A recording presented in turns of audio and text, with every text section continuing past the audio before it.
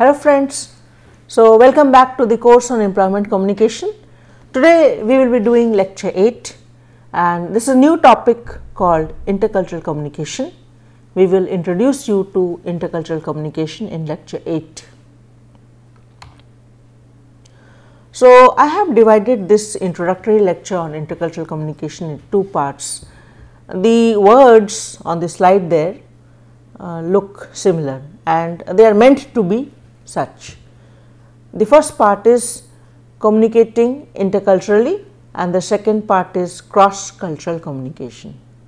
So I think the only difference is inter and cross, and I don't think we have much objection to using these terms inter and cross. So basically I will be building your foundations on intercultural communication in this lecture 8.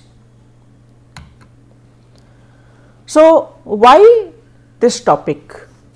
This topic because of two reasons, mainly the global marketplace.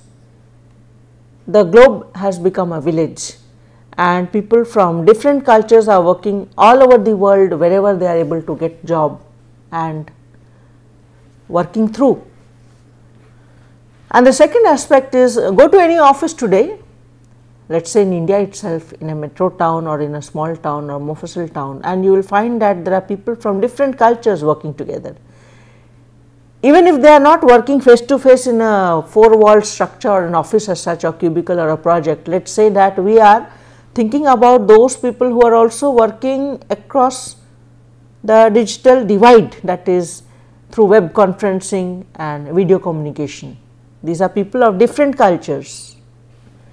So multicultural workforce and global marketplace is these are the two reasons why we need to be interculturally updated. So there is this idea of intercultural sensitivity, and we will be telling in greater depth on these three terms on the slide here: culture, subculture and ethnocentrism. But as of now, culture is the central term here. Culture is a system of beliefs, values, attitudes, behaviors, artifacts, our eating styles, our living lifestyles, our cultural festivals, our festivities, our holidays, how we sit, stand, dress up, everything as such. And subculture is a part of the main culture. Say for example, I tell you that the main culture of, we talk about the Indian culture. Now India as such is divided into two parts culturally. Let us say the northern part is the Aryan culture and the lower part, the southern parts of the nation is the Dravidian culture. So these two, Aryan culture and Dravidian culture, are the subcultures of India. Ethnocentrism is a term which we define as to be concentrated on oneself. So the idea of ethnocentrism is that to think about your culture as superior and rest of the cultures as not material, inferior rather. So ethnocentrism is to be avoided at any cost. Now what are the kind of cultural differences you might face at the workplace? The first is context or situation based.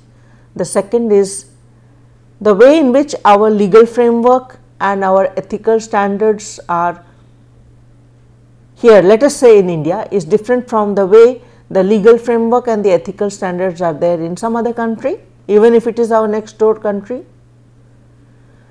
The third is the social, because man is a social animal. So the society is one of the big ways in which cultures differ from each other. And fourth is most important, non-verbal communication. We have already done 2 lectures on non-verbal communication, but we will also be doing it at greater depth in 2 more lectures on body language. So cultural context, if we come to cultural context, the decision making practices of people who work in different cultures are separate, unique from each other. Their problem solving techniques also are different. So some people may count 1, 2, 3, 4, 5, some may count 1, 2, 3, 4, 5 and some may count 1, 2, 3, 4, 5. I am just giving an example. I am not telling that this is a problem solving technique, but I am telling you that even in such minor things as counting 1 to 5, we differ. The last here is on the slide. On the slide is negotiating styles. At the workplace, most of the work is successful because people are able to negotiate, and negotiating styles differ from culture to culture. Coming next to the second aspect of legal and ethical behavior of different cultures, the idea is to seek common ground. If you are working in a foreign country and you have to be legally safe and ethically good, try to get the common aspect from their culture so that you can act upon it more easily, because it is common to your culture or the culture you come from which your background is. The second is to withhold judgment. Where you think that you are not sure, you are not confident, and you are among people of different culture, better not to speak, not to say anything. The third is to send honest messages. You know that honesty is the best policy. So, the best way to face a situation, let us say that we have 3 ways to face a situation: fight, flight, freeze. But here I would say the best way is to be honest with whatever you are communicating, verbally as well as non-verbally, whether the message is verbal plus non-verbal. The fourth is, of course, needs no explanation why it is so important. We must respect cultural differences if we are to survive and flourish at the workplace. Let us come to the third aspect of social behavior differences. You see that any society is built on materialism, but the extent to which people of different cultures are materialistic is different from country to country. Let us move further to roles, the roles into which society casts. In a masculine or a male oriented society, the roles for the women would be lower, diminutive, weak, not important. On the other hand, if we think about a matriarchal society, let us say, I give you the example of Nepal, or let us say deep down south we have Kerala. In matriarchal society, the roles of the women are important and up. They are regarded with much respect in society and they are given greater roles in performance. Then you come to status and we have manners, the way in which we observe etiquette, the way in which we mind our P's and Q's. This is different from different cultures because the paradigm or we are talking about one level on which cultural differences occur, which is social behavior. Manners of different social groups differ. And the last is time. Time is very important because in the West people are very punctual and they value time, they respect time. Whereas in our part of the world we have an attitude of it's all right. People come late for meetings because they think that it increases their importance. And even when the meeting is going on, if you observe, then people will give lot of introduction, have some social conversation and then come to the main business to be discussed. When we come to non-verbal communication, the fourth one, let us talk about personal space. We will be showing you a video in which you will see a Pakistani lady, and she is a student and the teacher is a Londoner or Westerner. And in India we have minimum personal space at the workplace or even in the family, depending on the intimacy of the relationship. But in the West this is not so. When you see the video you will understand the significance of what I am trying to tell you now. Body language is a very important part of non-verbal communication. We have reserved 2 lectures on that coming soon. So, how do we overcome ethnocentrism? I have said that there are these 4 ways by which we are studying intercultural communication. And a negative part of intercultural communication is ethnocentrism, where people or communities or cultures believe that their cultures are superior and the rest of the cultures are inferior or not to be recognized or given any importance.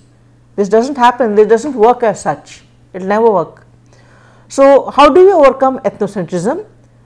First, by acknowledging that just as my culture is unique, so also their culture is distinct. The second is to avoid assumptions that okay, so and so is doing this, so it might mean this, and therefore we avoid judgments. Now, it is a time, as you see in this slide, it is a time when most students would like to work abroad. Not that we do not have jobs in India, but we would like to work abroad if possible. So, this is for those who are attempting to work abroad. The first of the 7 advices for those who are planning to work abroad is, the first is to assume differences, to acknowledge distinctions. The second, to take responsibility for your culture and where you come from and yourself as such. The third, it has already been said, to withhold judgment. Where you think the area is grey, where you think it is not safe or correct or right or ethical to say something. Number 4 is show respect to all cultures other than yours. Number 5, very important, empathize. Empathy is a higher form of sympathy. So, we are requesting you to develop empathy. And the last on this slide is to tolerate ambiguity, because just like non-verbal communication, intercultural communication is ambiguous. So, we have to accept it and tolerate it as part and parcel of life. We continue. It is imperative that you learn to look beyond the superficial. Do not look at the upper meanings or whatever appears to the eyes or appears to the mind at first glance. Be patient, be persistent. In what sense? Be persistent to increase your knowledge of cultural variations and differences where you are working, and admit cultural biases. If I am an Indian and if I say or speak biased towards India, I must be able to admit that I am speaking or working or saying such because I am an Indian and I am therefore pro-Indian. And the last is to remain flexible. We move further. If you are going to work abroad, the next 5 advices would be, to begin with, to look for common ground where you have cultural mingling, I would say.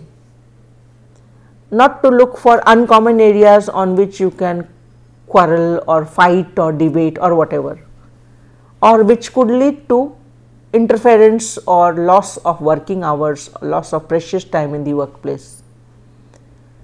So, verbally as well as non-verbally, you must send very clear, brief, precise, exact messages, and do not think about the culture in which you are working. Think about the individual with whom you are working.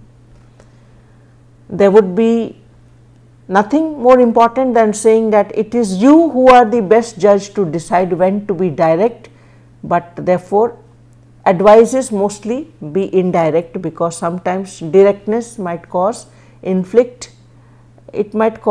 tension and inflict more harm at the workplace relationships. The last one is to test your understanding of cultural awareness, to be culturally upgraded, to know about other cultures. ESL on this slide is English as a second language. For most of us who are going to be working abroad, English is not the mother tongue, except for those who are from the Anglo-Indian community. Other than that, most of us would have English as the second language, and this in itself creates many communication barriers at the workplace. The first is that we have to be aware of English slang and idioms. Number two, what we generally teach in the language lab in English courses is accent and pronunciation. Accent is stress and pronunciation is the correct utterance of the word with the right stress at the right place on the right syllable.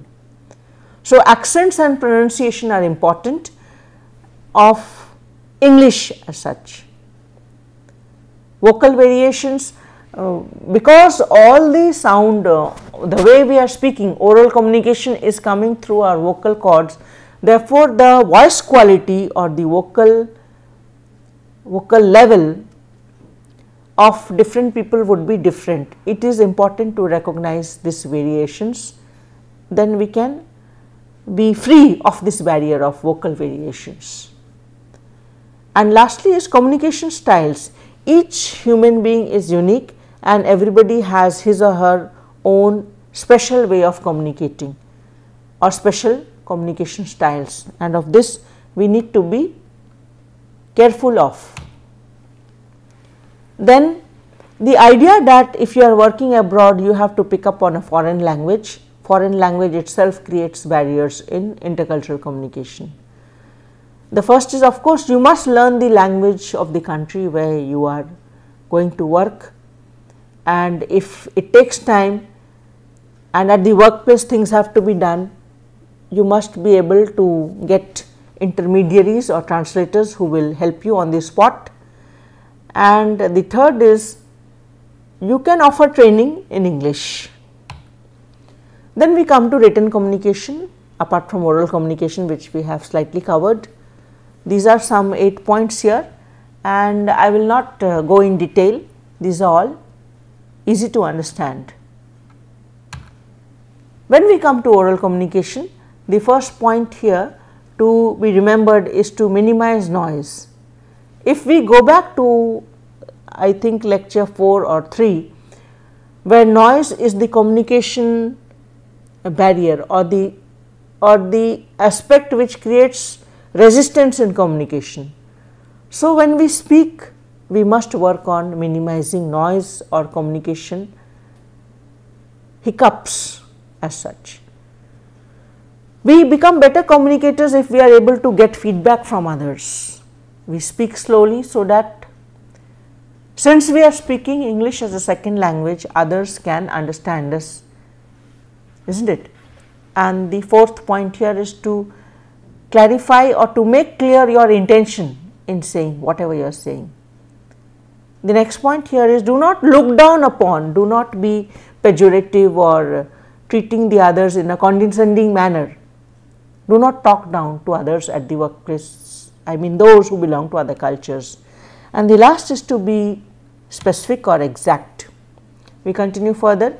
Since you will be working abroad, learn foreign phrases of daily parlance, of daily requirement. For example, where is this bus going to, where is the train going to, where can I get bread or butter, or when is the tea time, when is the break time, when is the movie show starting, so on and so forth, so that you can survive.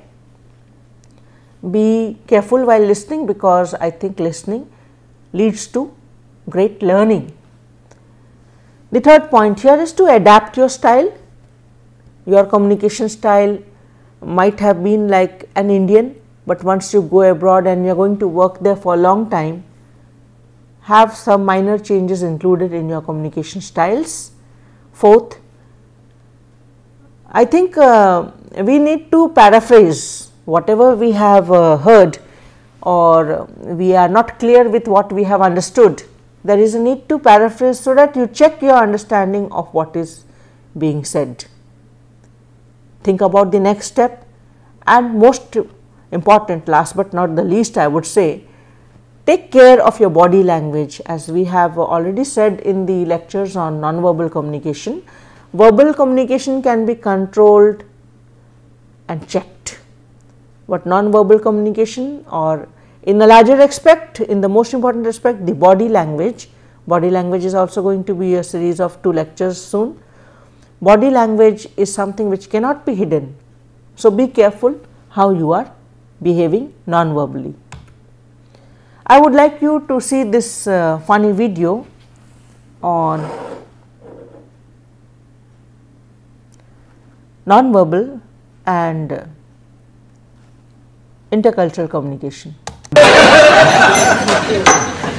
Well, I'm pleased to meet you all. We are also pleased to be meeting you. I am Brown. Oh no! You are committing a mistake. A mistake? Yes, please. You are not brown. We are brown. You are white. My name is Brown. I am your teacher. Ah, you professori! Yes. Please, Silenzio! Thank you. Right, would you all like to sit down? Sit down.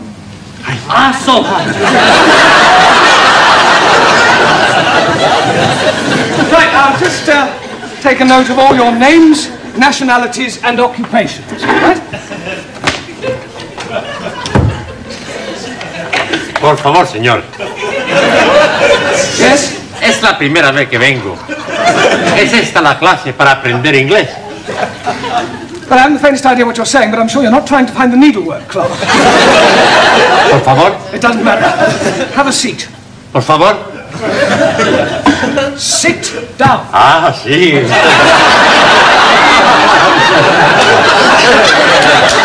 No, not there. Por favor. There. Ah, sí. Right, I'll just go around the class and take your names. Yes? Ah, yes. What is your name? Maximilian Andrea Archimedes Papandreou. Then I'll just put you down as Max. Take it you're Greek? He is right, from Athens. Good. And what is your job? I walk with sheeps. You walk with sheep? You're a shepherd? You work on a farm? No, not far. But you just said you work with sheep. No. Sheeps. Big sheeps.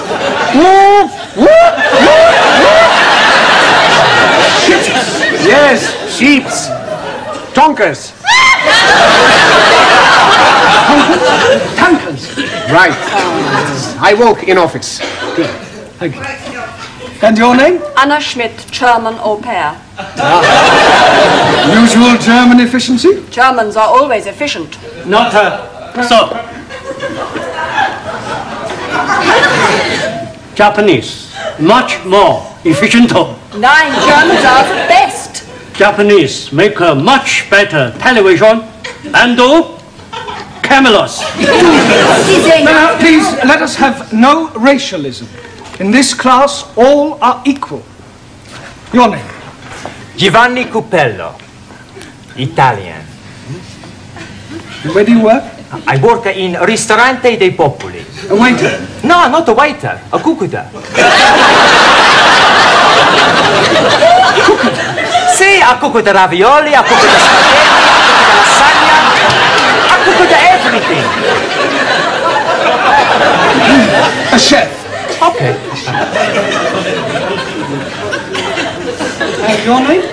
हाँ जी What is your name? क्या कहा Me, Jeremy Brown. You. पता नहीं जी क्या कह रहे हो Max.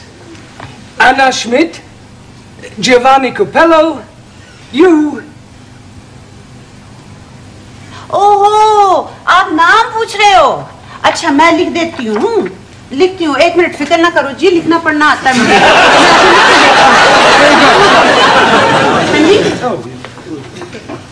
अच्छा Yes, write your name down. Good.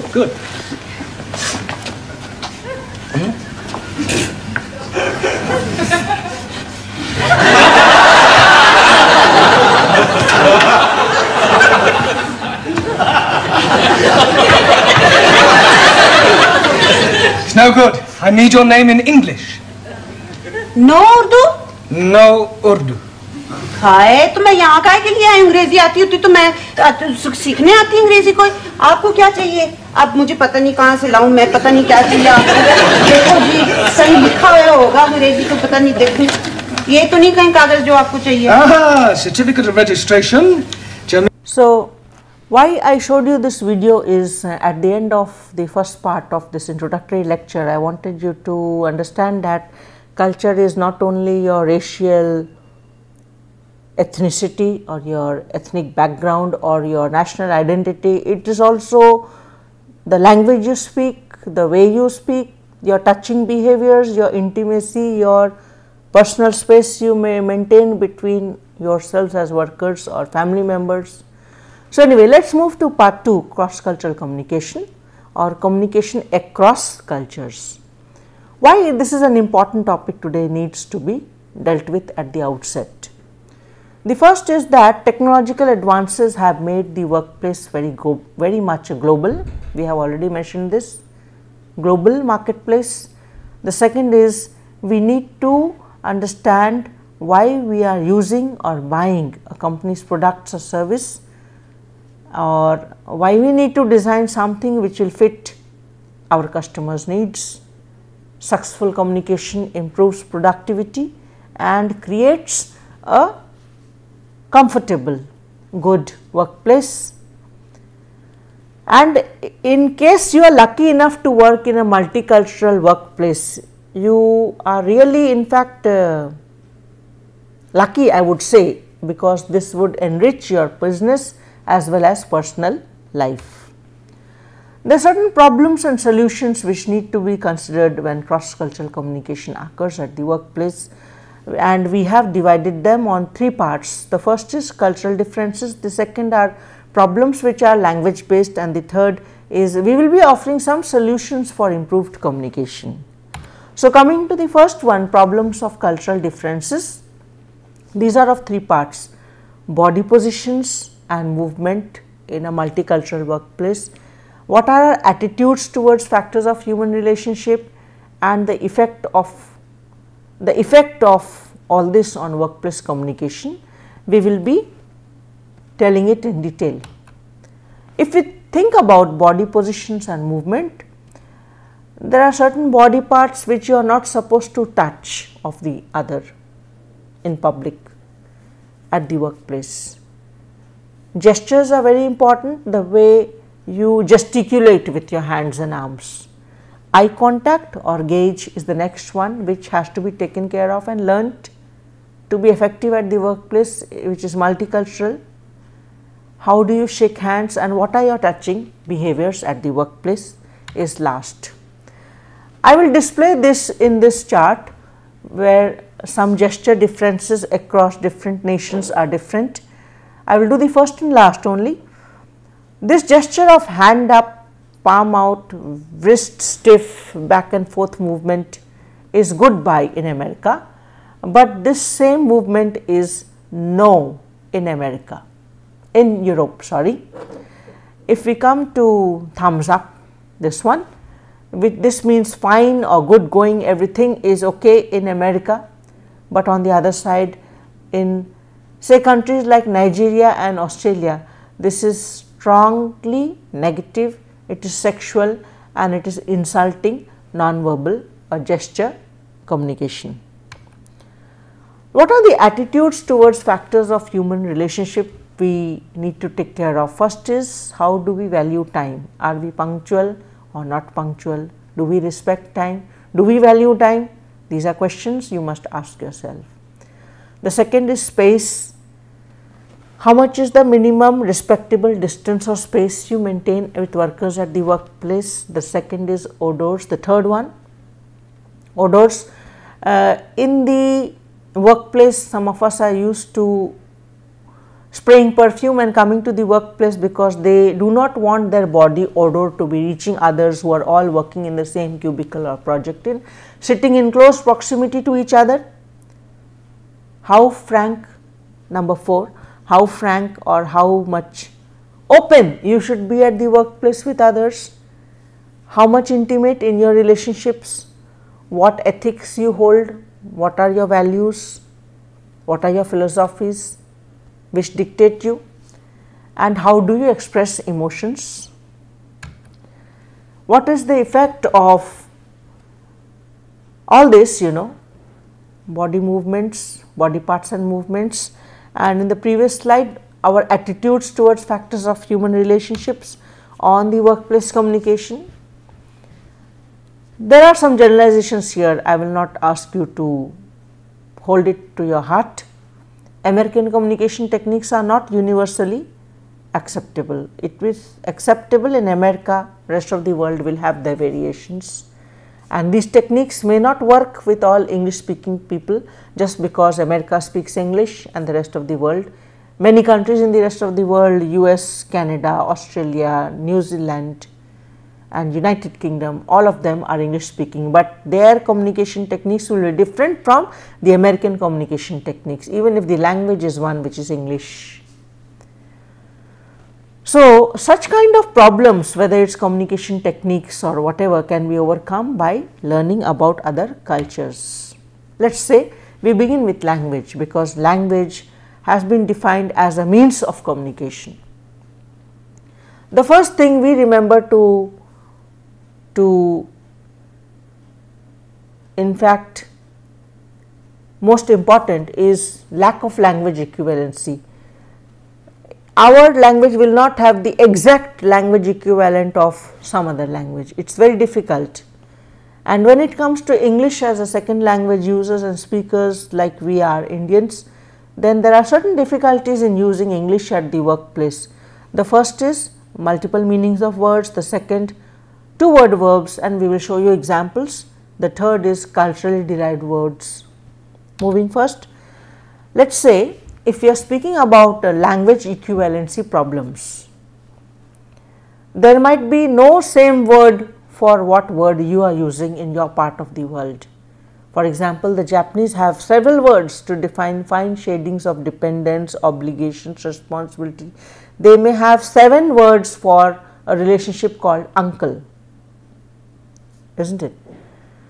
Next, sometimes there is no need for word. For example, the Eskimos or the people who have the language Inuit, I-N-U-I-T, have in the Inuit language I-N-U-I-T, there are many words for snows because they stay in snow throughout the year, maybe 10 months, 12 months, and they have many types of snow, for example, flaky snow, soft snow, hard snow, rocky snow. So, they have at least, let us say, 19 words for one word which we term as snow. And sometimes grammatically, syntactically, that is, that grammar and syntax apart from vocabulary are the 3 parts of language. Language has 3 parts: vocabulary, grammar, syntax. So, let us leave apart vocabulary, which is diction or words, but syntactically and grammatically the equivalent forms may not be found between 2 languages. Here on this slide we have an example of 3 words: run, fast and ring. And run, the word might have multiple meanings. To go for a run is only one. Now, let us come to substitutes for 2-word verbs. For example, these are some 2-word verbs on the left hand side of the slide, and the substitutes are here. It is very difficult to understand that substitutes are implying these 2-word verbs. We may have heard of track down and tie down, shut out, but we may not have heard of put away or live down or cut up, which means clown. So, there is a need also, the last point is to avoid culturally derived words like slang expressions and words which have been taken from the arena of sports, computer science. These 3 areas should not be transported to our daily language. Idioms and colloquialisms need to be avoided because they are culturally bound.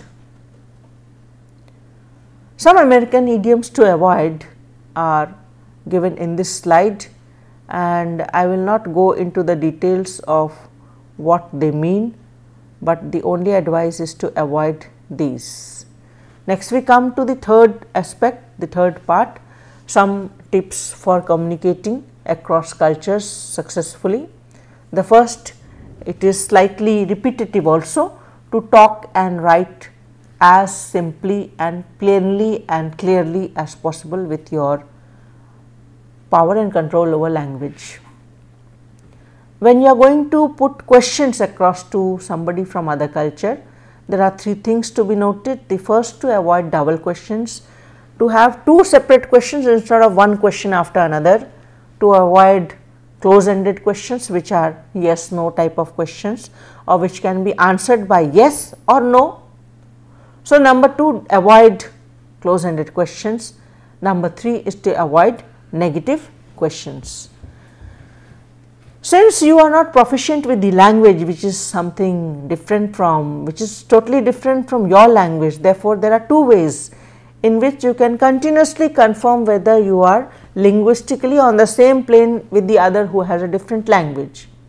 Use back translation when possible and use technology to assist with written and oral communication. Nowadays, we have many softwares and applications which assist you with written and oral communication of different languages. Here on this slide, I am just advising you that in case you are going to go abroad for work, you can surf across such websites and learn foreign languages in short time. First is to select the language you speak and then try to learn it online. Online learning or self learning is the shortest way to pick up a language before you reach abroad to your workplace. And this slide shows some of the common words which are used in France.